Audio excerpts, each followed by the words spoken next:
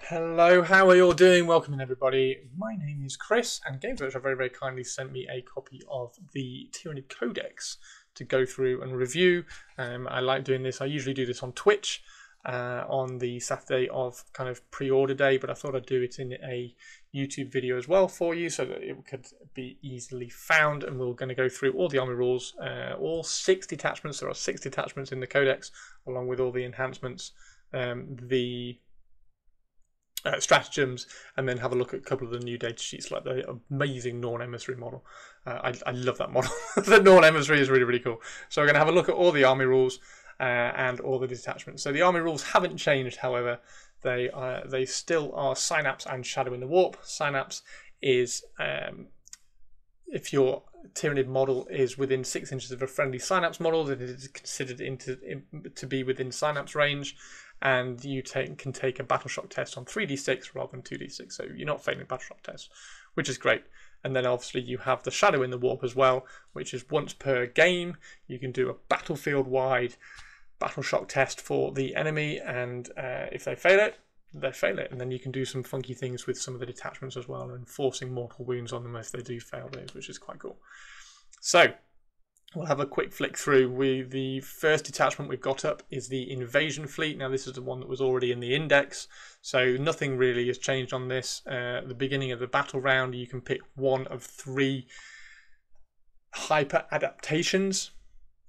So the first one is infantry and swarm units get sustained hits 1, which is quite cool. Tyranid models that are attacking a monster or a vehicle suddenly gets lethal hits, which is cool. And then the third one is a Tyranid model. If you're attacking a unit that has a character in it, then crits have the precision ability. So if you're rolling a lot of attacks and you get a 6, then you can allocate that attack to a character, which is quite cool as well. Yeah, we've seen all this before. Nothing has really changed in here. We've got Alien Cunning, which is once you've deployed, you can redeploy 3 units and even put them in strategic reserve. Perfectly adapted. Is Tyranid model only. You can re-roll 1 wound, 1 hit and 1 damage roll, 1 advance roll, 1 charge roll, or 1 saving throw for the bearer, and that you can do that once per turn. Synaptic Linchpin, so that's a Tyranid model only, and while a friendly Tyranid unit is within 9 inches, it's been considered within Synapse range of your army, so that just gives you a larger Synapse bubble. And then a 5+ Feel No Pain, and if it has lost any wounds, and it goes to a 4+ Feel No Pain. That's the adaptive biology. So let's flick through to the next one, which is Crusher Stampede. Oh, I really don't know what to think about this one. Crusher Stampede. This one has already been previewed on Warhammer Community. I think a few people have kind of said that it's not particularly strong, and I kind of agree with it. It's such a shame when these kind of detachment rules have they have a restriction to them, which means that they are very rarely going to get to be used. Like as soon as you start putting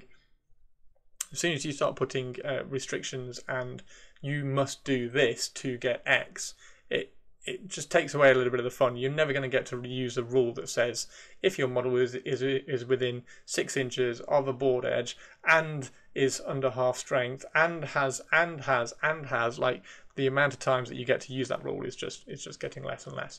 And unfortunately for the Crusher Stampede, the detachment rule for this one is you can add 1 to the hit roll if you're below starting strength, and you can add 1 to the wound roll if you're below half strength. And this is only a Tyranid monster. So the Crusher Stampede, you're going to have an army of monsters, so you're not going to have many models, and then you only get to use the detachment rule if one of those models has lost a wound, and then you can use like the second half of the detachment rule if it's lost lots of wounds. And unfortunately, once a model like a monster has lost lots of wounds, it's also degenerating and it's getting -1 to hit as well, so that's counteracting the +1 to hit. So really you're only getting +1 to wound on a model that's nearly dead. And as we all know in 40k at the moment, what's happening a lot is you're going to be drawing your secondary objectives, and a secondary objective card might be bring it down. So you're going to look at the enemy army and say, right, I need to bring down that monster to get my secondary points. So you never really leave monsters or targets or units, particularly with a few models gone. Like the model is either there or it's not. it's very, very rarely in this edition is something like just kind of chipped away a little bit. There are a few exceptions. So like you could see this with a Norn emissary having +1 to hit and +1 to wound, but that's one model in the army. Anyway, it's a bit of a shame. I could probably you could maybe I'm clutching at straws here. You could maybe write a army list with like lots of Carnifexes, but again, like even then, they're not going to be like there's not going to be a Carnifex on that's taken 2 wounds and therefore is then getting all of this. Anyway, whatever. So Crusher Stampede. Let's see what the enhancements and stratagems are like. So Ominous Presence is the first enhancement. So it's a Tyranid model only, and you add 3 to the bearer's objective control characteristic. Okay. So you can make a Tervigon objective control 8. Okay, nice big monster sat in the middle of the board on an objective. Could be quite cool. So Enraged Reserves is a Tyranid monster model only. If the bearer is destroyed by a melee attack, if it has not fought this turn, on a roll of a 3+, you can fight on death. So an enhancement that means you have to die. Okay, see what Crusher Stampede is doing. Crusher Stampede is paying for its sins of 8th edition. Null Nodules is the next one. So Tyranid monster model only, and once per battle in the psychic phase, you can get feel no pain 5+ against psychic attacks. Okay, so you can get feel no pain 5+, and then Monstrous Nemesis. This is a last enhancement, and it's a Tyranid monster only. Each time a bearer of this melee attack that targets a monster or vehicle, you can add 1 to wound. So it's a Tyranid monster only. Now, it has to be a character as well to take an enhancement, so you're looking at a Hive Tyrant or a Tervigon, I think. I think they're really the only two. So a Tervigon is... so what's a Tervigon? Tervigon is strength 12 -3 d6 +1 damage. So it's wounding a Land Raider on a 3. It's wounding a Rhino on a 2. Monsters and vehicles, anything that's below toughness 12, it's going to be wounding on a 2. That's quite cool. D6 +1 damage. Hive Tyrant is only strength 9, so Hive Tyrant is then wounding a Rhino on a 3. Yeah, okay. That could be quite fun. Again, you're going to be putting it on one model. A little bit of synergy there. It just adds a little bit of extra punch, I suppose. Right, Corrosive Viscera is 1 command point. This is the next. This is the set of stratagems. They're all 1 command point, and this is in your opponent's shooting phase or their fight phase. So it's just after a Tyranid model, monster model from your army with the Deadly Demise ability that cannot fly. Again, there's all these limitations. So it has to be a Tyranid monster model. It has to have Deadly Demise, but it can't fly. So it can't be your flying Hive Tyrant with wings, and you can't like throw it into the enemy unit. And spoilers, rather than rolling for Deadly Demise, it auto explodes. So putting lots of limitations on that for 1 command point. Rampaging Monstrosities is in your fight phase, and again you pick a monster unit from your army that has not been selected to fight until the end of the fight, and until the end of the phase. Each time a model in that unit makes an attack, you can reroll the hit. Okay, so for 1 command point, I can reroll the hit roll on a Tyranid monster unit, but if that Tyranid monster unit has already taken some wounds, then they're getting +1 to hit. So we could be hitting on possibly 2s, re-rolling 1s, or we could use, we could ignore the detachment rule and just re-roll everything hitting on 3s. Yeah. Savage Roar. Anyway, I mean, there's only so many kind of re-rolls or +1 or sustained hits, so there's only so many kind of rules that you can throw out anyway, but it just seems a bit of a... This one's... I'm not entirely sure this one quite knows what it wants to be, this detachment. The others in the book, brilliant. Fight phase. Just after an enemy unit has selected its target, this is Savage Roar, one Tyranid monster unit from your army that was selected as the target of one of the attacks. The enemy unit must take a battle shock test. Until the end of the phase, they are -1 to hit, and if they failed it, they're -1 to wound as well. So if they're fighting a unit of Carnifexes and they fail their battle shock test, they're not only -1 to hit, they're also -1 to wound. That could be quite cool. That's quite funky.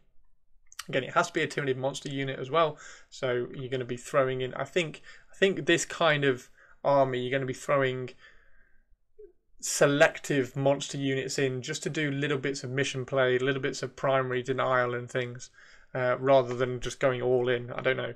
We'll see how it plays out. Maybe I'm wrong on that one. Let me know in the comments down below. Untrammeled Ferocity is the next stratagem. Again, it's 1 command point. You use it in your movement phase. 1 Tyranid monster unit from your army that has not been selected to move. Until the end of the phase, models in that unit can move through enemy models as if they were friendly.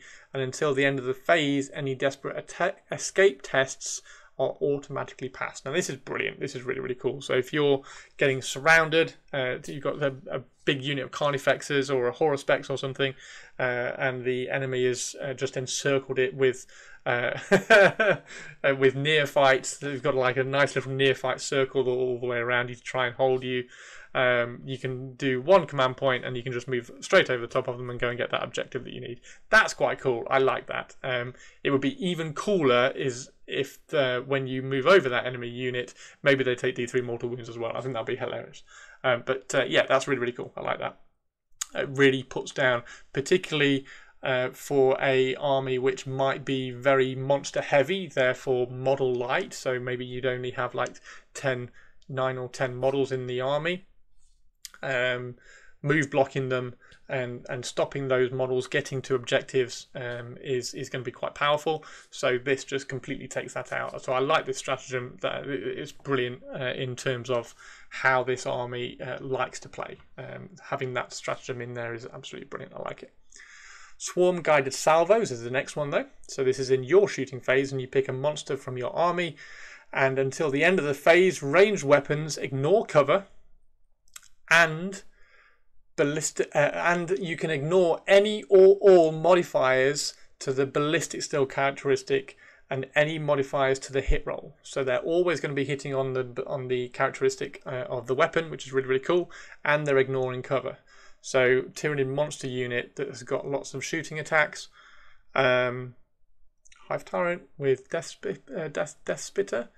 Yeah, there'll be some crackers in there. For 1 command point, you can get lots and lots of effective shots down range with that. And the final strat in Crusher Stampede is Massive Impact. So you do this in your charge phase after a monster model has charged, and guess what? Roll 6 dice on a 4+, take a mortal wound. Brilliant, really, really cool. Get in there, chip away a few of the tricky, tough models. Throw that into some custodies and just chip away a few mortal wounds before you go in with the Horospex and just like bam, smack them as well. So that's the Crusher Stampede. Like I said at the beginning, I think this one's just a little bit lost in what it wanted to be. I think they kind of had a nice idea. I think the execution on this one is just a little bit subpar. They've got some nice little stratagems in there, like the untrampled ferocity, where you can move over the enemy units. I think that's a really, really clever one for this kind of style of army. I think that's great. But ultimately, I don't think you're going to be using this one very much. Let me know down below if you do, and if you have any ideas on how to run it, because I'm quite curious, because I like the idea of having like loads of Tyranid monsters. I think they're fantastic, particularly with the Norn Emissary model, and like loads of Hive Tyrants, Carnifexes, Tree Killers. Brilliant. Could be really, really cool. Just a shame that the rules I don't think quite land. Let's have a look at the next one. Okay, so the next detachment, Unending Swarm. So the detachment rule on this one, this tends to be linked to you'll see this word, this keyword, kind of pop up a lot in this detachment. This is the unending multitudes, or the endless multitude units. Now, endless multitude units are Neurogaunts, Termagants, Gargoyles, and Hormagaunts. So there's only 4. But those four, just said 4. Those 4 units are going to become really, really useful within this detachment. So the detachment rule is insurmountable odds. And each time an enemy unit, I've got to read this one very, very carefully. Each time an enemy unit is selected to shoot, after that unit has finished making its attacks, if one or more models from one or more endless multitude units from your army were destroyed as a result of those attacks, each unit can make a surge move. So if they're split firing and they're shooting at a unit of Hormagaunts and a unit of Termagants, both can surge. And the surge move is, to do so, roll 1d6. That unit can be moved a distance in inches up to that result. However, they have to end up closer to the closest enemy unit, excluding aircraft. And when doing so, you can also end up with an engagement range, which is cool. You can't make you can't make a surge unit if you are battle shocked, though. You can't make a surge move if you're battle shocked. So that's quite cool. It's a little bit like the World Eaters one, where you shoot the berserkers and the berserkers are still charging at you, sort of thing. It's quite funky. You're going to be it's obvious what's going to happen here. You're going to have lots and lots of Hormagaunts, lots and lots of Termagants, some Neurogaunts to kind of move and maybe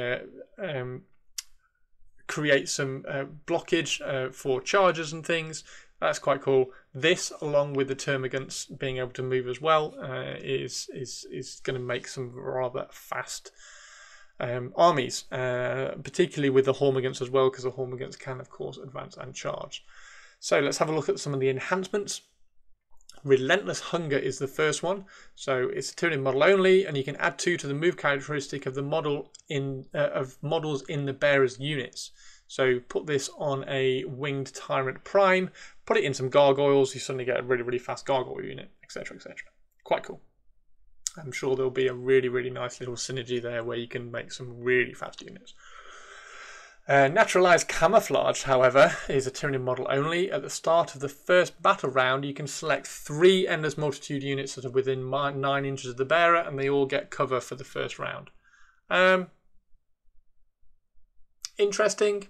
I don't think it's going to be used very much. I think cover is pretty prevalent in the current edition. Yeah, there we go. I don't know whether it doesn't say you have the benefit of cover against that attack. So I'm guessing if a unit ignores cover, then this isn't going to force the benefit of cover over it. So it's yeah, maybe if it's 10 points, then it could be quite cool. Piercing Talons. So Tyranid model only. Each time a model in the bearer's unit can make an attack on a critical wound, you can increase the AP of that attack by 1. So Tyranid model only. Broodlord would be quite cool with this one. You could have a slightly more armor penetration. Again, the Hive Tyrant. I keep going back to the Hive Tyrant. I really like the Hive Tyrant, and I've still got this idea of a Hive Tyrant that's kind of a Lictor genome with the kind of the Lictor arms on there. So this with armor penetration, improved armor penetration would be quite cool. So that's Piercing Talons. And then the final enhancement for Unending Swarm is Adrenalized Onslaught. So this is a Tyranid model only. Each time the bearer unit piles in, you can move an additional 3 inches. So now you've got a 6-inch pile in and a 6-inch consolidate. Now that's really interesting for the consolidate because, of course, you can only consolidate if it will get you onto an objective or into combat with another enemy unit. So giving yourself that extra pile in is going to be really, really cool. And it is the bearer's unit as well. So you can put this on a model. So you can put this on a Hive Tyrant and put it in some Tyrant Guard, or you can put it on a Tyrant Prime and put him with some Tyranid Warriors. That would be quite cool. Let's have a look at some of the stratagems. So these are, there are 5 of them that are 1 command point. There's one that's 2 command points, which is Unending Waves. So you can do this in any phase.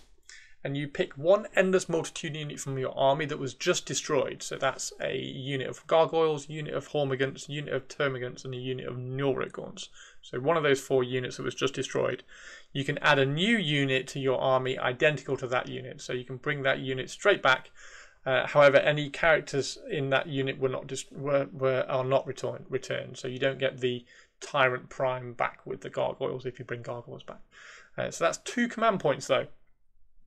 You're going to be using that on like a large unit of Hormagaunts or a larger unit of Termagants, I'm sure, to make full use of it. So the next one, Synaptic Goading, is the next stratagem, and you can use this in any phase just before an Endless Multitude unit that is within Synapse range makes a surge move. So this, rather than so when you roll the d6 to determine how far it goes, instead, hang on, when making the surge move, you can re-roll the d6. There we go. So you can re-roll. For some reason, I thought it was auto surge 6 inches, but it's not. You can re-roll the d6 to determine how far. That would have been so much easier. Effect: when making the surge roll is automatically 6 inches. No, you can re-roll it, and that move. And you can end that as close as possible to the closest objective marker instead of as close to the enemy unit. So you can go in a different direction if you want to for 1 command point. So if you're shooting at some Hormagaunts, you can go and try and steal a sneaky objective if you want to. Right, let's have a look at the next one, which is Teeming Masses. This is your opponent's shooting phase or the fight phase, and you can pick an Endless Multitude unit again.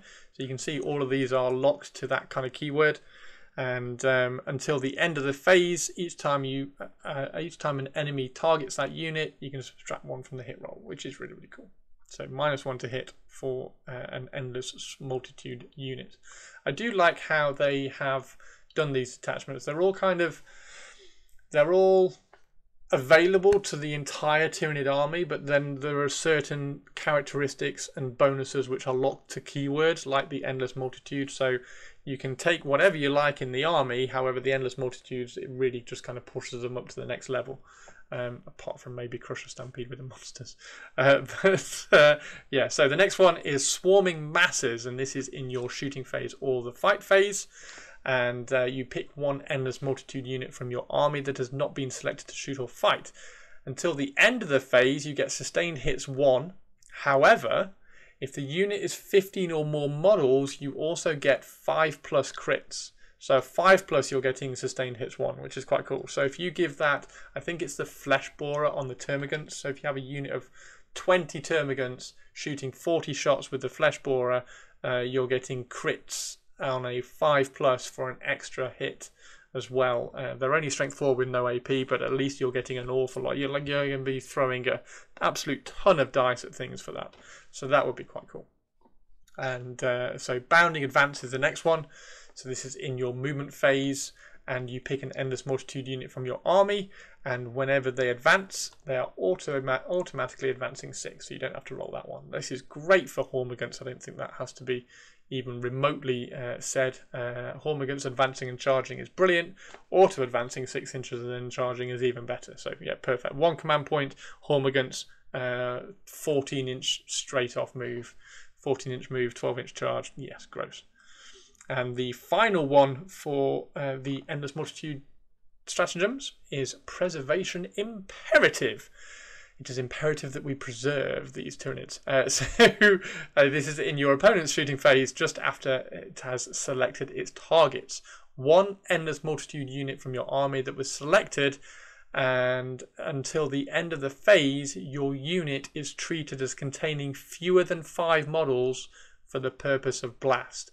I think this is brilliant. I think this is really, really cool. And it's the first time this sort of stratagem has kind of popped up. I know we haven't. This is the first Codex as well, but obviously we've got lots of stratagems in lots of indexes already. This is the first one that's kind of come out and had a bit of a counter to the blast keyword, and I like that.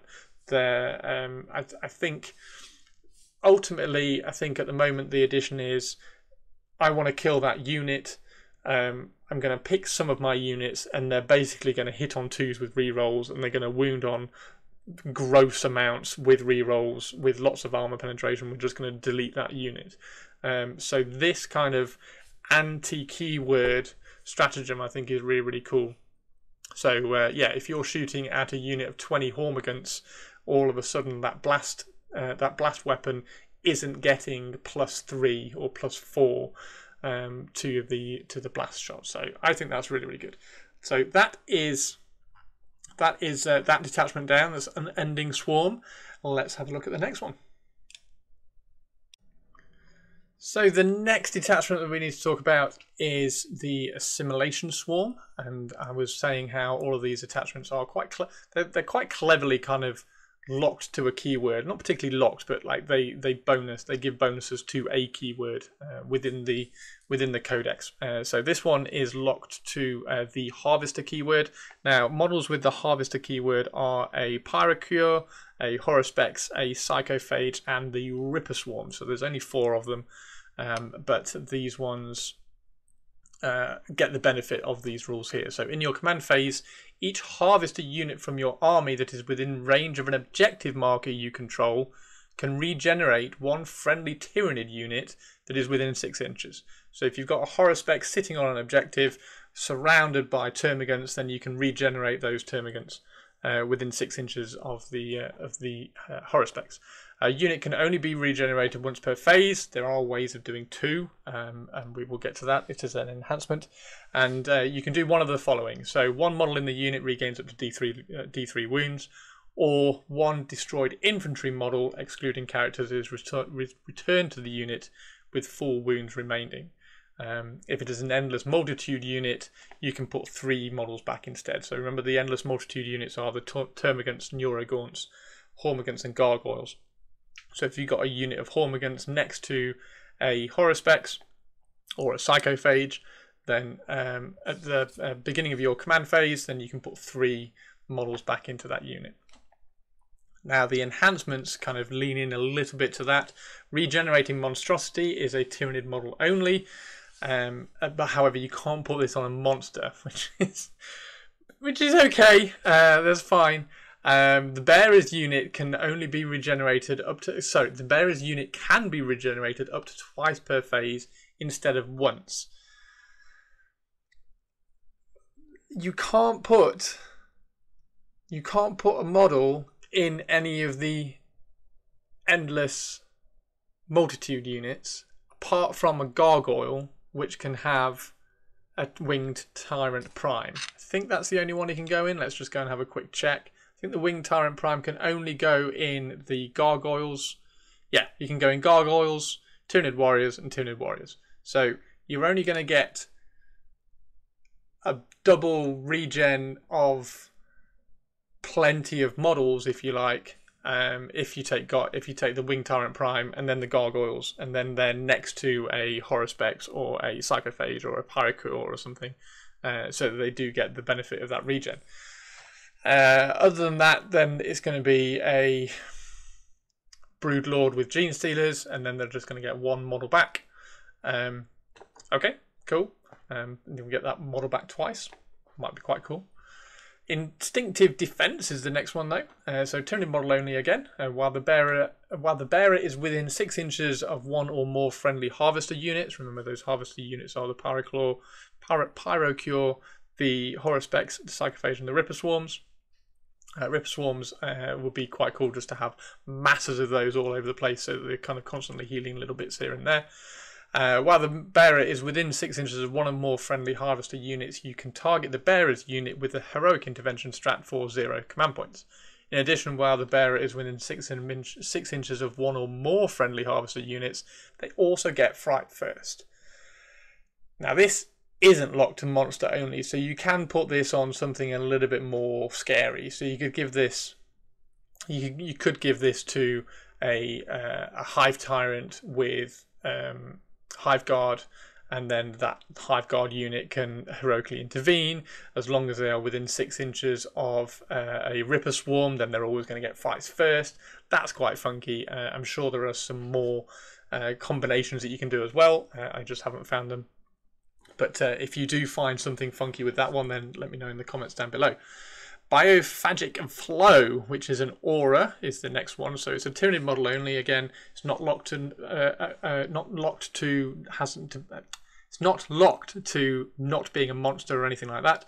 While a friendly Harvester model is within 12 inches of this, when using the Feed the Swarm ability, which is the regen, the Harvester model can regenerate one friendly Tyranid unit within 9 inches instead of one within 6. So as long as this model is within 12 inches of a Harvester unit, then that Harvester has a wider aura for its regen ability. So that's quite cool. You stick that right in the middle of your army, surround it with Harvester units. Obviously, I think the most effective Harvester unit on this one is pretty obvious. It's going to be the Ripper Swarms. You're going to have the Ripper Swarms absolutely everywhere, just giving regen to units hit left, right, and centre. Parasitic Biomorphology is the final enhancement in this one. It's a Tyranid model only, and you can add one to the strength characteristic of melee weapons equipped by models in the bearer's unit. The first time the bearer's unit destroys an enemy unit in the fight phase, while it's within 6 inches of one or more friendly Harvester units, till the end of the battle, add one to the attack characteristics equipped by the models in the bearer unit. So that's the first time, it's not every time, so you can only add +1 to the attacks, but they do already get +1 to the strength, and again, it's going to be within 6 inches of a Harvester unit. So if you're going to take this assimilation swarm, you're just going to want Ripper Swarms coming out of your ears. You just want them absolutely everywhere, covering the battlefield. Right, let's have a look at the stratagems. They are all 1 command point. Oh, no, that's a lie. There's one that is 2 command points. So we'll do the one that's 2 command points. It's called Ablative Carapace. You pick this in your opponent's shooting phase, and you pick one Harvester unit from your army that was selected as the target of one of the enemy attacks, and they get 5 plus Feel No Pain, and if they're on an objective marker, they get 4 plus Feel No Pain. So you're going to be sitting there. This is you've got to pick your Harvester unit though, so this isn't going to be one of the units which you are healing all the time. It's just trying to keep your Horospex or something alive on an objective marker. So a Horospex on an objective marker with a 4 plus Feel No Pain is going to be a little bit tougher to shift. Ripper Swarms on an objective marker with a 4 plus Feel No Pain, not so much. So Broodguard Impulse is the next one, and this is in any phase you like, and you pick a Harvester unit, and until the end of the battle, each time a friendly Tyranid model makes an attack that targets the enemy unit that destroyed the Harvester unit you picked, you can add 1 to the wound roll. So if your Desolation Squad kill a Ripper Swarm unit, then you can go click 1 command point, add +1 to wound against the Desolation Marines. That's quite cool. So that's kind of one of those stratagems that you tell your opponent about at the beginning of the game, so that they're kind of a little bit scared about using their best unit to pick off and kill, or take the kill shot on some of your other units. It's quite a cool little stratagem just to kind of get into the mind of your enemy, which is obviously what is really cool about NIDS.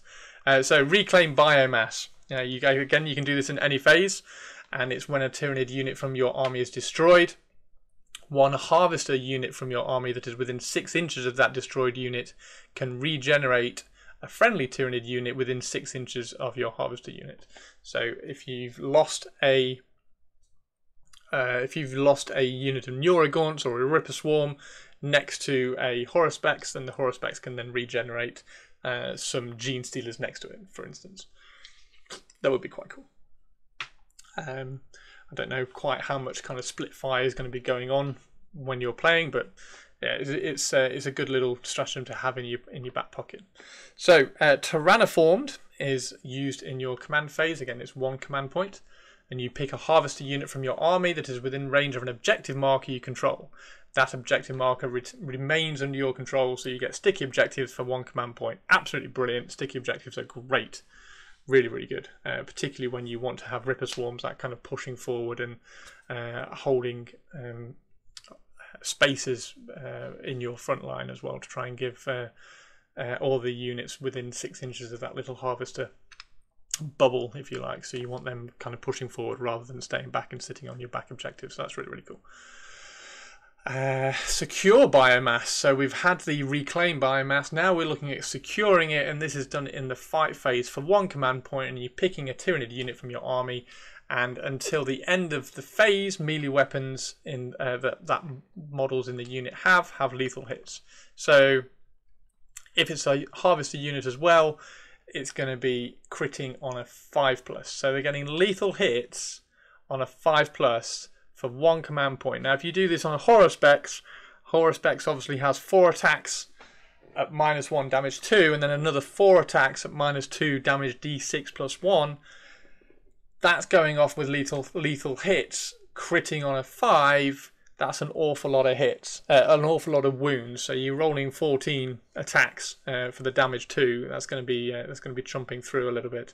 I'm sure there's another one that you could use, the Psychophage. I don't know what the Psychophage stat line is, but yeah, it could be quite funky on that one. With the lethal hits, kind of getting those wounds going straight through. Rapacious Hunger is in your fight phase. So the secure biomass is in any fight phase. You can do that in the opponent's fight phase as well, which is quite funky. So if they're charging something and you think it's going to survive, then you can hit back really hard as well. So Rapacious Hunger, however, is just in your fight phase. However, you pick a Tyranid unit from your army that was just destroyed an enemy unit, and that unit immediately regenerates. And if your unit is also a harvester unit, you can choose for one model to regain up to D3 lost wounds, and that model regains up to 3 lost wounds instead. So rather than rolling the D3, you get 3 wounds back. So if your Horror Specs is going in, dropping secure biomass for all those lethal hit crits on a 5+, it kills the unit. It's then going to get the wounds back as well, which is great.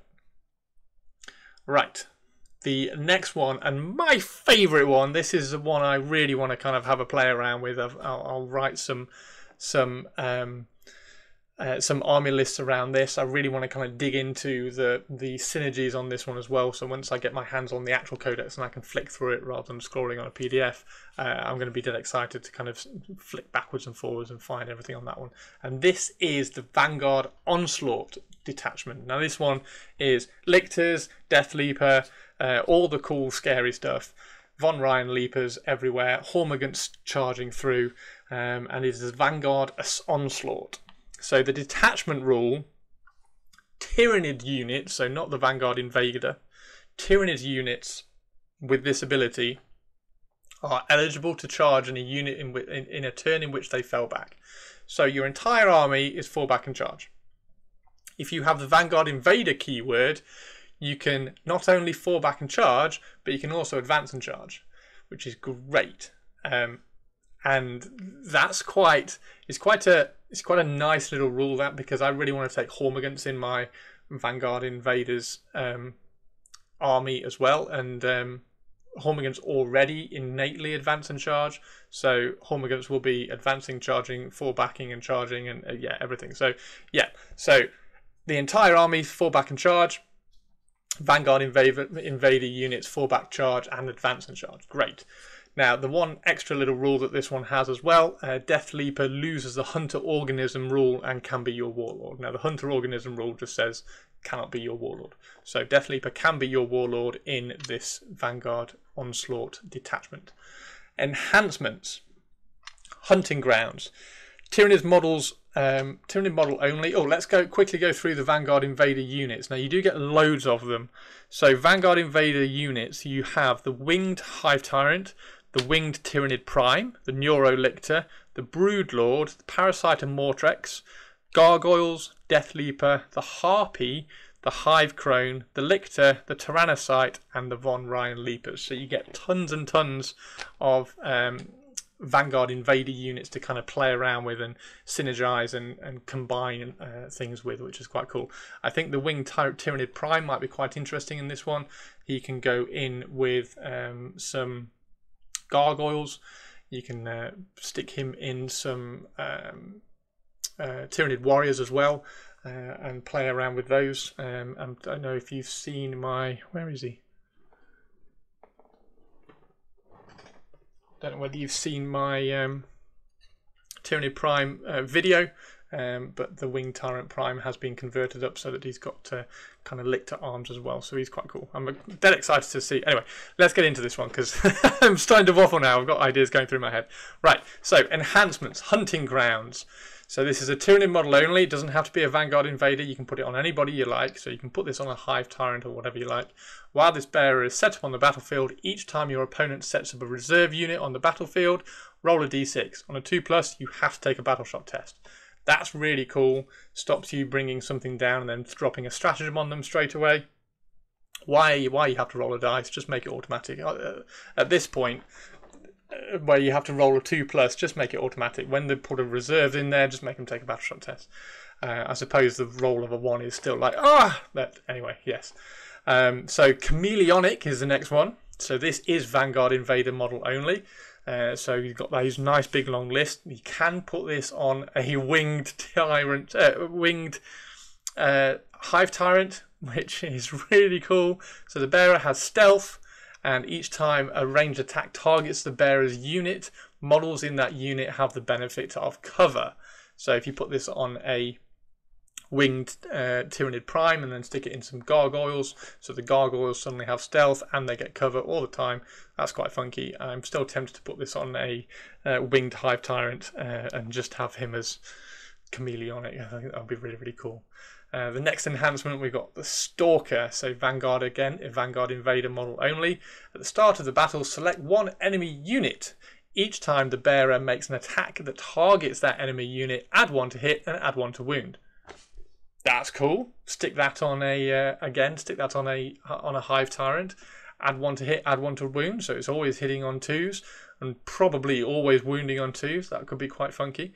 Other models that you could probably put that on, you could put that on a Broodlord. And you unfortunately can't put that on Death Leaper because Death Leaper is an epic hero. In terms of anything else, you could put that on the Parasite, I think. I'm not sure how successful that would be, but it could be quite funky. Right. The last one, and this is a cracker. It is 30 points. The Chameleonic is only 15 points, so if you want to put that on a Hive Tyrant, it's only 15 points. So this is 30 points, though. This is a Neuro node. You can put this on any Tyranid character you like, not locked to anything.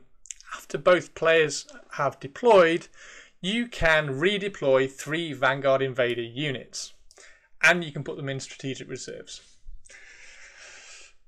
So you can pull those nice big unit of 6 Von Ryan Leapers. You can throw those into reserve. You can redeploy some other stuff. You can redeploy some gargoyles. You're not going to be redeploying that bigger units, but you can redeploy some units that have a little bit more strategic play in them. I think redeploying a Hive Tyrant with wings would be quite cool.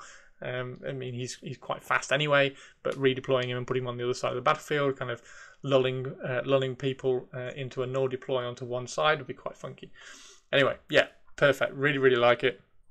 Lots of little nuances onto in here that I think we can play with. Now, the stratagems, again, there's one that's 2 command points. Everything else is 1 command point.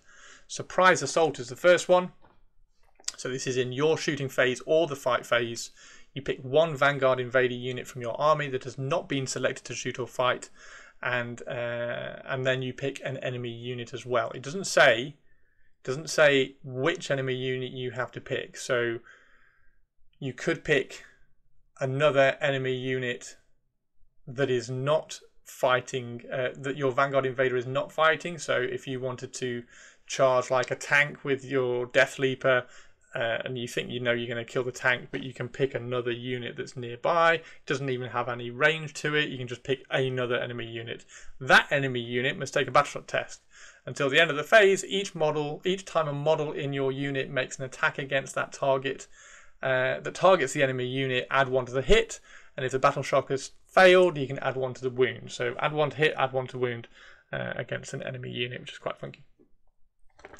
That's 1 command point. So another 1 command point. This also is in the fight phase. You pick a Vanguard Invader infantry unit. So that's going to be pretty much everything apart from a Winged Hive Tyrant, a Harpy, Hive Crone, Tyrannocyte. So everything else. So Broodlord, Parasite, Gargoyles, Death Leaper, all of that sort of stuff. Till the end of the phase, melee weapons have precision. Straight in there. Which one would you throw that on? Probably... Oh, it would be quite cool to put that... Like, I keep wanting to put... I'm going to have to convert some Tyranid warriors that look like lictors so that I can have a Winged Tyrant Prime in with some Tyranid warriors, because there's loads of little things like Tyranid warriors with precision would be quite cool. Anyway... Seeded Brood is the next one. This is 1 command point that's in your movement phase until the end of the phase for the purposes of setting up those selected units on the battlefield. Treat the current battle round as being 1 higher than it actually is. So when you're deploying Vanguard Invader units from reserve in battle round 1, treat it as battle round 2. If you're deploying it in battle round 2, then you can treat it as battle round 3. So it just gives you more ability to drop in, which would be quite cool. Hyposensory Cilia, however, is 2 command points. Now, there's lots on this one. So when you're you do this in your opponent's movement phase just after an enemy unit ends a normal advance or fallback move. And what you can do is you can pick up 2 Vanguard Invader units that are within 9 inches of that unit. So it's after they've moved, made a normal move, advance or fallback. So it's not just before, it's not as they're moving, it's after they've moved. So this is one of those things that you're going to have to be saying, if you finish within 9 inches of that unit, I'm going to be able to do this. So it's for 2 command points, it's almost controlling where your enemy is moving rather than reacting to it. I don't think you're going to be using this very often, but you are going to be saying a lot of times to your enemy, if you finish within 9 inches of that model, these 2 models are going to be able to move, because the effect is select two units and they can both move 6 inches. It can't be an engagement range. So yeah, it's almost like mini Phantasm, if you like. So rather than just picking a unit and moving it, you have to be within 9 inches and then they can move 6 inches. So yeah, very, very cool if you're wanting to push your units forward, get those stealth units, the infiltrate units up in the board, stopping your enemy moving forward, holding a little bit of board control. When they get close, you can then move back and take them out of threat range, which is quite cool. Obviously 9 inches away and then moving 6 inches, then you're putting yourself out of charge range. Unseen Lurkers is the next one. It's 1 command point. Your opponent's shooting phase just after an enemy unit has selected its targets. You can pick an Vanguard Invader unit from your army that was selected as a target, and until the end of the phase, your unit cannot be selected as a target unless they're within 12 inches. If the unit has the lone operative ability, if the attacking model is within 6 inches, your opponent can select new targets for the attacking unit's attacks. So you basically get stealth for 1 command point, and it improves lone operative to 6 inches. Which is insane. So for 1 command point, your Death Leaper can just sit there quite happily. Yeah, cool. Invisible Hunter is the last one. This is also 1 command point. This is at the end of your opponent's fight phase, and you can pick 2 Vanguard Infantry units and bounce them back into strategic reserves. They're not allowed to be in combat, so as long as they're outside 3 inches. At the end of your opponent's turn, you can just throw them back up into Deep Strike, which is great because then they can come back down and play your secondary game for you in the next turn. This is brilliant. Units like Mandrakes, Calidus Assassin, everybody's got those in their armies. At the moment, I take Ophidian Destroyers and my Necrons for the same ability. They can just bounce back up into strategic reserve for mission play. So for 1 command point to be able to do this with 2 Vanguard Invader units is brilliant. So 1 Lictor will be coming up pretty much every single turn with this, mainly because of the base size, and he'll be able to drop back down and help out with secondary stuff. So that's the Vanguard Invader, the Vanguard Onslaught detachment. I like this one. like I say, I really want to kind of get the Codex in my hand so I can flick backwards and forwards and just kind of go through and say, right, okay, so the Broodlord can take this, the Winged Hive Tyrant can take this, the Winged Tyrant Prime can take it, but if he goes in some Tyranid Warriors, then what are they going to get from it, etc., etc. I just want to see all the little synergies with this. If you have any ideas for Vanguard Onslaught armies, please let me know. I've got some crazy, crazy cool conversions going on. Which is just basically just making an entire Tyranid army look like Lictors. It's great. I like it a lot. Right, let's have a look at the next one. So the last one, the last detachment in this Codex is the Synaptic Nexus. This is all going to be like just like throwing mind bullets everywhere. At least that's what I thought. It kind of is, and it kind of see what you think anyway. So the detachment rule for this one is at the start of the battle round, you can select one of the synaptic imperatives shown below, and until the end of the battle round, while a Tyranid unit is within synapse range, you get this benefit. So you're going to have synapse creatures all over the battlefield, giving all the other units these benefits, and you can pick one of these. So while you're within synapse range, you can have a 5-up Invan. The next one is while it is within synapse range, you can add 1 to advance and charge rolls, and you also get goaded for slaughter. So while this unit is within synapse range, each time a model in the unit makes a melee attack, you can add 1 to the hit roll. So you either get a 5-up Invan, +1 advance and charge, or +1 to hit. So you pick one of those. That's kind of cool. That's all right. At least, like I say, this is kind of what the Crusher Stampede should have been. Like, Crusher Stampede should have been, if you're within range of another monster, like, add +1 to hit. Like, it should have been something slightly better. But this is quite cool. So you're getting +1 to hit on this one just automatically. You don't have to be half health, nothing like that. Boom, there you go, have +1 to hit. So I'm sorry, I just think Crusher Stampede has just missed the boat a little bit. I don't know. Right, anyway, Power of the Hive Mind. So Tyranid Psyker model only. So the Psykers in the Tyranid Codex are Zoanthropes, Tervigons, Maleceptors, Tyranid Warriors, the Swarm Lord, the Norn Assimilator and the Emissary, Neuro Tyrant, the Winged Tyrant Prime, and both of the Hive Tyrants. So they're all the Tyranid Psykers. So this is the first enhancement, which is the Power of the Hive Mind. Tyranid Psyker model only. Improve the strength and AP of the psychic weapons by 1. So this is only going to be going on characters.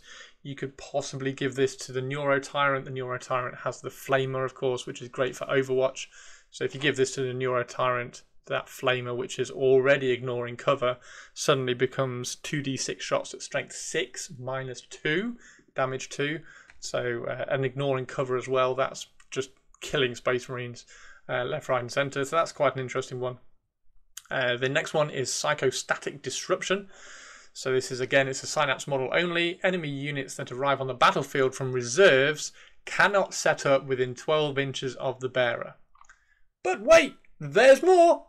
In addition, once per battle, during the first or second battle round, when your opponent declares that the unit will arrive on the battlefield from strategic reserve, the bearer can use this enhancement. So you only do it once. If it does, roll a d6. On a 4+, they don't come down onto the battlefield.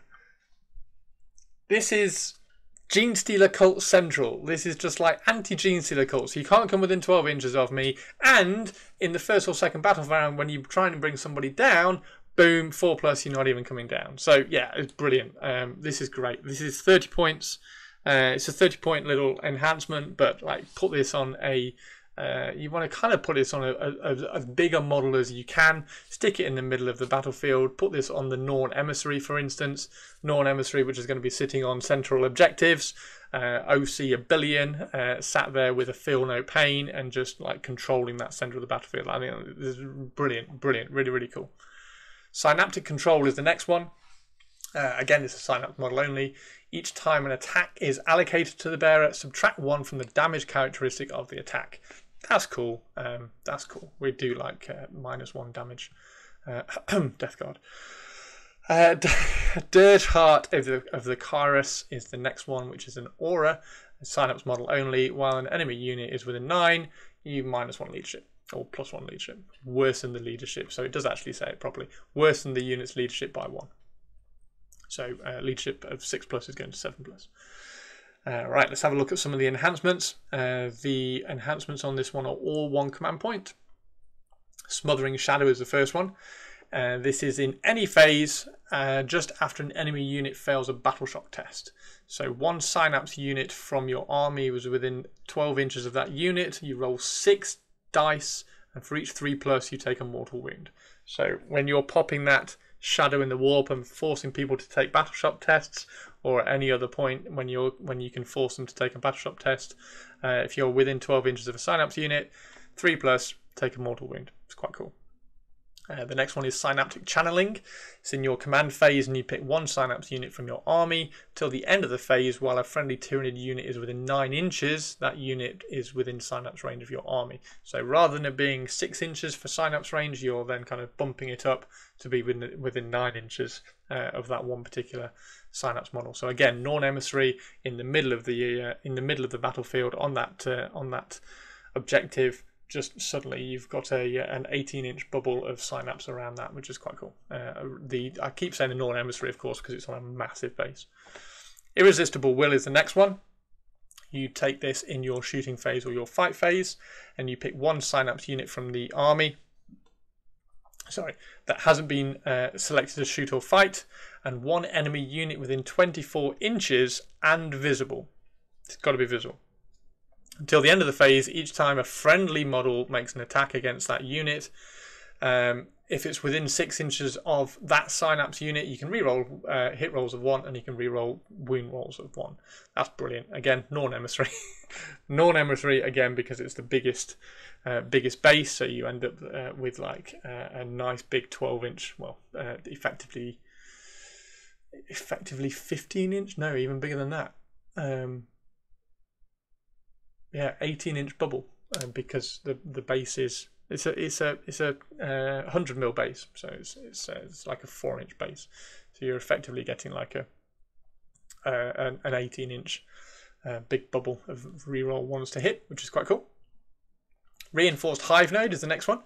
So you do this in your opponent's shooting phase, and you pick 1 Synapse unit from your army that was selected as the target of 1 or more of the attacking unit's attacks. Till the end of the phase, it's -1 AP, so you get Armor of Contempt on here for 1 command point. Imperative Dominance, however, is in your command phase. This is also 1 command point. You pick a Tyranid a Tyranid unit from your army, not a Tyranid army. Pick up the whole Tyranid army, and you select 1 Synaptive Imperative, even if you've already selected that imperative this battle. Until the start of your next command phase, that imperative is active for your unit instead of any other Synaptive Imperatives that is active for your army. So if you've already picked 1, then you can put it back on this unit. Kind of like the Doctrines as well, bouncing the Doctrines around. So Override Instincts is the last one here. You pick this one in your movement phase.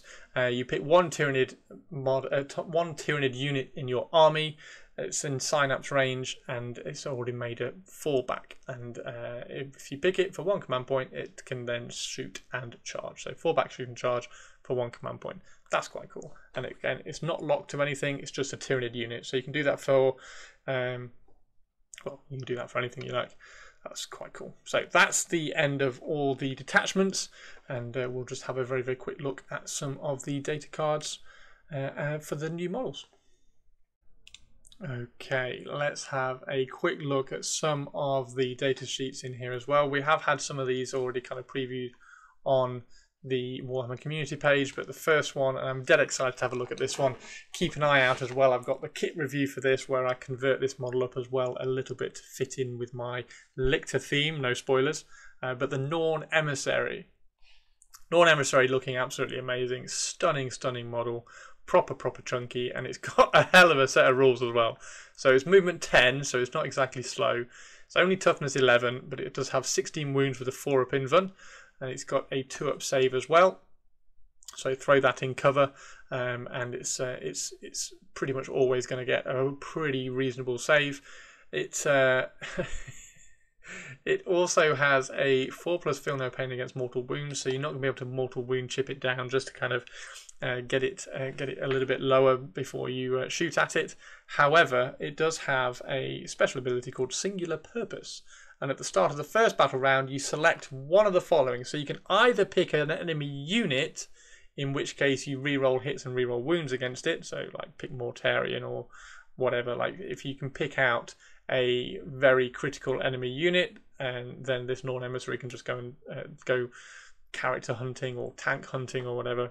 Flip a Land Raider, rerolls hit and reroll wounding against it. Or you can pick an objective marker, and if you pick an objective marker until the end of the battle, if you're within range of that objective, not controlling it, just within range. If you're within range, you get a Feel No Pain 5+, and you get an objective control of 15. So it's already got objective control 5, so it's going to be standing on an objective. So if you pick the center objective, or possibly more likely one out to the side so that you can shift the battlefield back over to kind of like hammer and anvil. So pick one of those other objectives. However, the center objective would work as well. Use that to your discretion, which one you pick. And then it's just going to be standing on that objective with a Feel No Pain 5+, 4 up invuln, 2+ save, objective control 15, and then if you can give it one of those enhancements that we've been kind of throwing ideas about, it's going to have a massive aura of benefiting your army as well, right in the middle of the battlefield. I think this is brilliant. Now, in terms of its output, it's got 3 different types of psychic powers, so it's going to be sitting there doing mind bullets as well. So you can either have a psychic tendril, a neuroparasite, where it's very, very accurately throwing out. This has got precision, so you can target some enemy characters. It's got an 18-inch range. It's only got 2 shots, but it's hitting on 2s. It's strength 8, so it's going to be wounding most characters on 2s, -2 and D3 damage. So any of those Farseers or anything have got to really, really stay out of sight. 18-inch range on something that's movement 10, and picking out Farseers and things would be really, really cool. Hitting on a 2s, wounding on a 2s, D3 damage, boom. And then the next one is a Neuro Blast. So this has got the blast keyword, psychic attack again. It's got 2d6 shots. Again, adding the blast in. Hitting on a 2s, it's strength 6, -2 armor penetration and damage 1. So great for picking off, as you would imagine, picking off hordes. Yeah, that's cool. And then the final one is a Neuro Lance, which is this is the one that you're going to be picking off some tanks. So this has got Melter 2 on it as well. It's 18-inch range again. It's only got 2 shots, but it's ballistic skill 2+, strength 12, -3 armor penetration, and a damage of D6. And of course, if you're within 9 inches, it's going to be D6 +2 because it's Melter 2.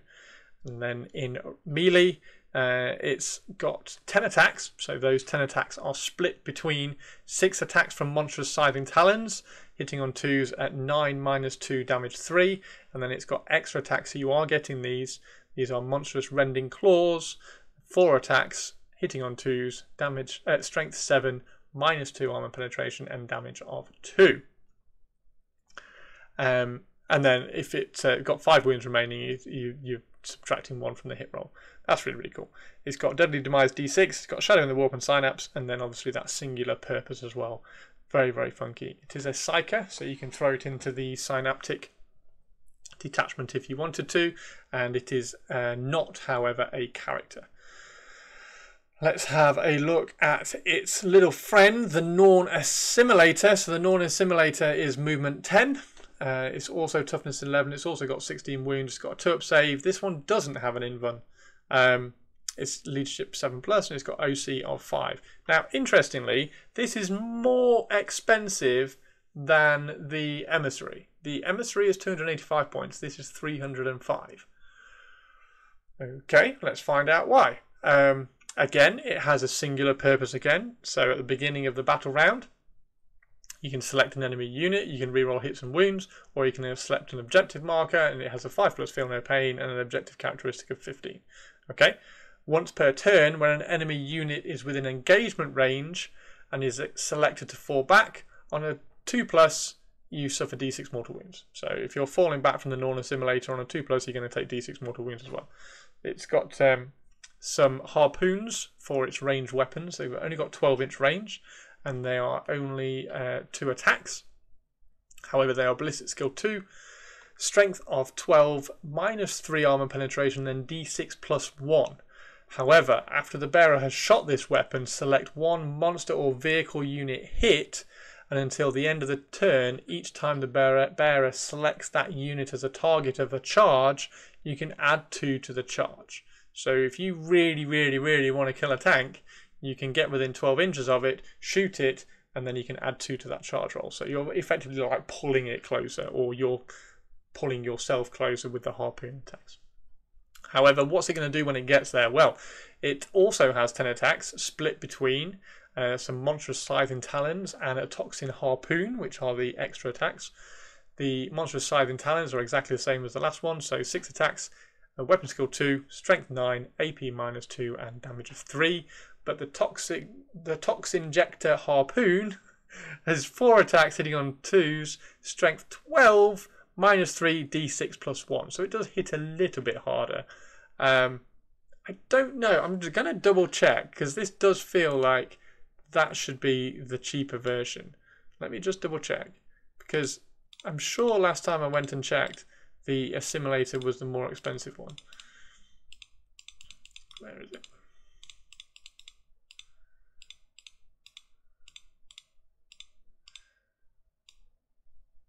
Here we go. So the Norn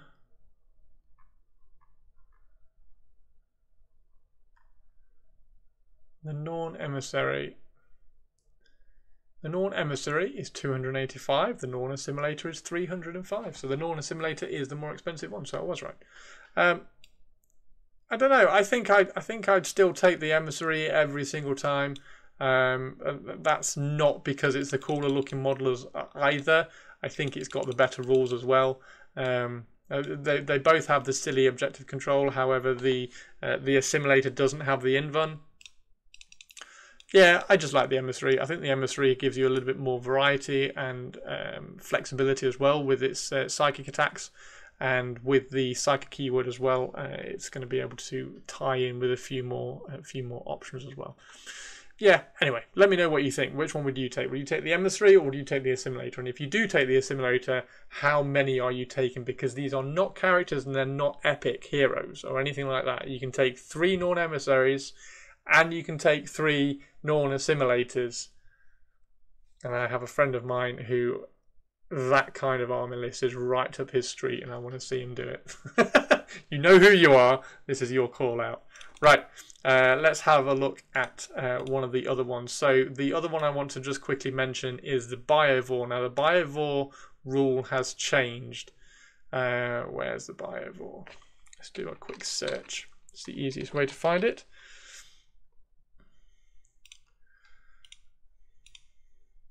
So the Biovore has...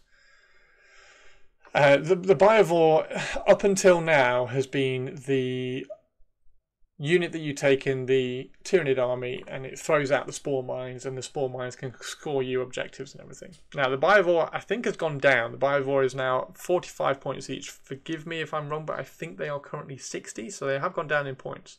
However, they are movement 5, they're toughness 6, they've got a 3-up save, they've got 5 wounds, they've only got a leadership of 8+.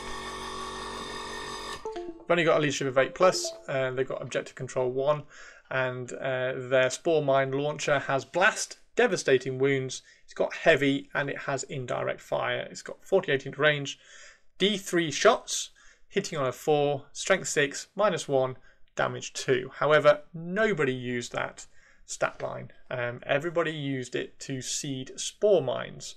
Now, this is where the change has happened. Once per turn in your shooting phase, when selected to shoot, 1 unit with this ability can use it to, instead of making attacks, if it does so, you can add 1 spore mine unit to your army and set it up anywhere on the battlefield. It is wholly within 9 inches, wholly within 48 inches and more than 9 inches horizontally away from any enemy units. The spore mine unit contains 1 model for each model in this unit. So, there we go. You can, however, once per you can have a unit of 1 to 3 and 1 unit. Okay, so if you want to do this, with 3, if you want to create 3 spore mines, you're going to have a unit of 3. So they're going to have to be within coherency. So you're not going to be able to put one on one side of the battlefield, one on the other side, etc., etc., etc. They're going to have to be in a unit, because once per turn, 1 unit can use this ability instead of making any attacks. And if it does, you can add 1 spore mine unit to your army. So you're adding a spore mine unit. They are not going to be able to be scattered around. So yeah, they've just been a little bit more particular about how this is going to work. You'll no longer be able to have 3 biovores which are split up and they're firing 3 different spore mines in 3 different locations. You can do it once, and if it's a unit of 3 biovores, you're going to be able to create 3 spore mines, but again, they're going to have unit coherency as well. So probably only going to have 1 biovore in your armies anymore. Now the pyrovore has the burning spray ability. So in your shooting phase, after this unit has shot, select 1 enemy unit hit by 1 or more of those attacks. Until the end of the phase, you don't get cover. So that's quite funky. However, the pyrovore only has a 12-inch range, so it's going to be charging up the battlefield a little bit if you want to do that. In melee, it's only got 2 attacks, hitting on 4, strength 5, no armor penetration, and 1 damage from its chitin barbed limb. So slightly different models now with the new models. So that's the last of the new models that I wanted to talk about. Death Leaper is, of course, well, actually, Death Leaper is identical. He's not changed at all, which I'm a little bit disappointed about. The model is gorgeous, and I wanted him just to be a little bit better, have a few more attacks, and just be a little bit more dangerous.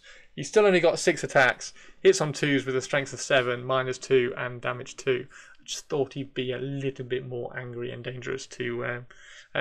he does have precision with his attacks, but I just thought he'd be a little bit more scary to some of the characters in the 41st Millennium. But there we go. Thank you very much for watching it. Please feel free to drop into my Twitch channel anytime you like. It's twitch.tv/Chris Frossin, and you can find me and tell me how amazing this video was on Twitter, Instagram, anything like that. You can find that at Chris Frossin as well. Please leave a comment down below on what your favourite detachment is and what model you would like to add to that detachment. What's going to be your pinnacle MVP model, if you like. And please share this out with your friends, and I will see you on the next video. Thank you very much, everybody. Take care, and I'll see you later. Bye-bye.